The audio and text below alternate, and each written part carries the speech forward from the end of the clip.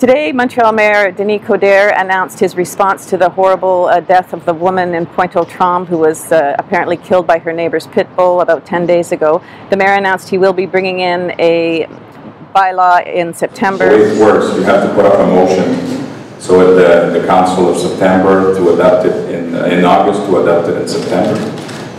We have also to take a look at what's going on because, as you noticed, the Minister Coiffeur, Prime Minister Premier Couillard said that they will, at the opening of the new session, which is in September probably, they will have also legislation. I'm not going to wait for a law, the legislation, because at the end of the day, if you have a legislation, how are you going to apply it? So it's going to be through rules. Which will require pit bull owners to get permits for their dogs, as do all dog owners. However, pit bull dogs and pit bull mixes will have to be sterilized in order to get a permit. They have to prove that they've been sterilized. They will also have to be muzzled in public.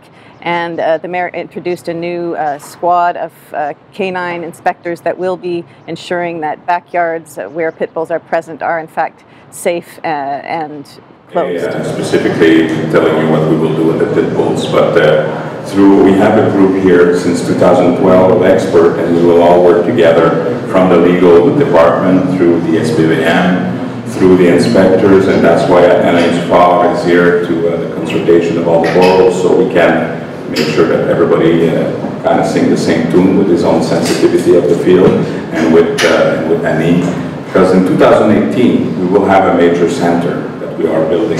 The reason why we've been saying that it's going to be up to 2018 is because you already have regulation that exists in the boroughs, but we have to the goal to by 2018 to make sure that we will have a uniform regulation. Now, of course, with what happened to Madame Valnet, we needed to react accordingly, and that's the reason why we put the pressure a little bit more to address it immediately.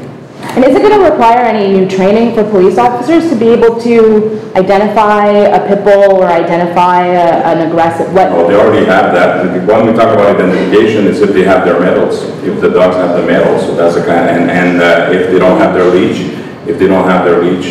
well, they will have to face the consequences. As simple as that.